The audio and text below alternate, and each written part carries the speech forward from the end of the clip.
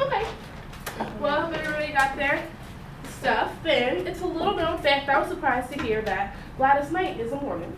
So, good morning, my name is Casey Harmon, and today I'm going to give you an objective discussion on the Church of Jesus Christ of the Latter-day Saints.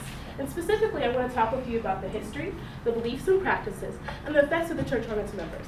I think this is a relevant topic because a significant amount of the American population is Mormon, and I think it's important for everyone to be well informed about the lesser-known faiths. In regards to my credibility, I have several acquaintances from high school who are Mormon, and I've seen firsthand how this religion affects people's daily lives. This brings me to my first subject, which is history. And the whole Mormon history starts with Joseph Smith. The Smiths lived in New York in the 19th century. They were devout Christians. And in 1830, this was the year that Joseph Smith translated the Book of Mormon and thus started the religion officially. The church moved from Illinois to Utah in 1944. This is the year that Joseph Smith was murdered. And in short, the reason that happened was because the other Christian denominations didn't like the fact that A, Joseph Smith claimed to be a prophet, and B, that they practiced polygamy. That was a big no-no, so the church left.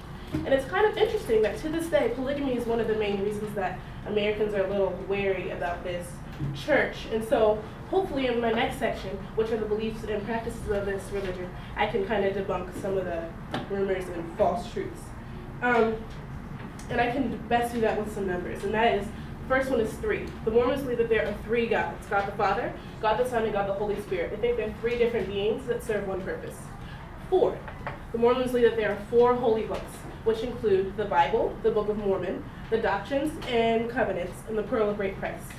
1890. This is the year that the Mormons stopped practicing polygamy, so even though everyone loves sister wives, the church doesn't really affiliate with them.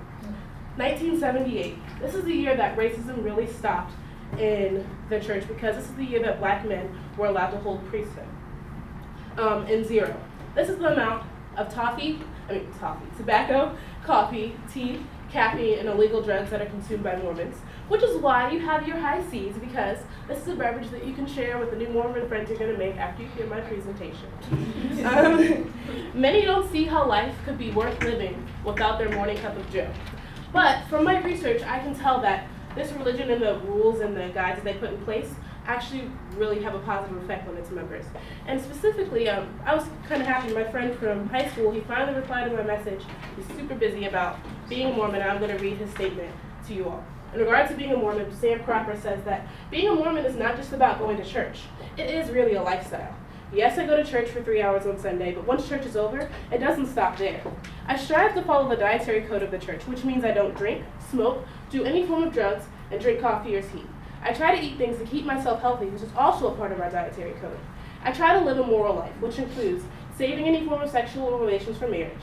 Because I strive to do these things, I am eligible to serve as a full-time missionary for my church.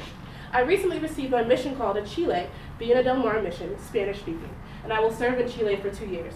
So from Sam's statement alone, it's pretty clear that he embraces the regulations that they put in place, and he enjoys them because he's really happy with his life. And so other Mormons probably take a midnight train to Utah. It's clear that the Church of Jesus Christ of Latter-day Saints is one that is full of rich history, important practices and beliefs, and positive effects on its members. Hopefully, this objective discussion on the Mormon Church held your interest, will lead you to research further, and has helped give merit to any judgments made about the religion. Thank you for your time.